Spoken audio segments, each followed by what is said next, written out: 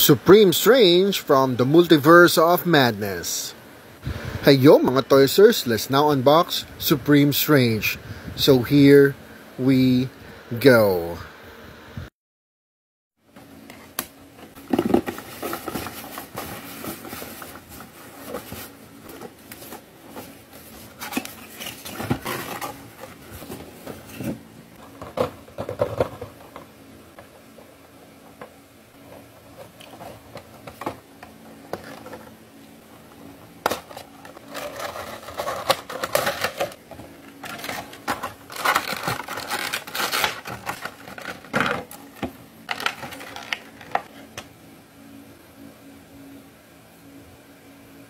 Spoilers alert para sa hindi pa nakakapanood, leave a like and just go back to this video later.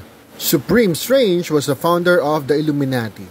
On his Earth, he did not participate in the Infinity War. He used the Darkhold to dreamwalk across the multiverse to obtain the answer. Because of this action, it led to an incursion. An incursion means that two realities will collide and one will be destroyed. So after the Illuminati killed Thanos using the Book of Vishanti, Strange told the Illuminati to execute him because of what happened. He saved this reality but caused the destruction of another reality. So the Illuminati executed him.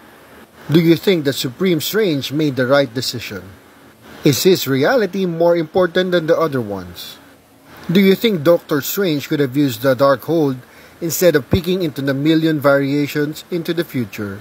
Here he is, Supreme Strange.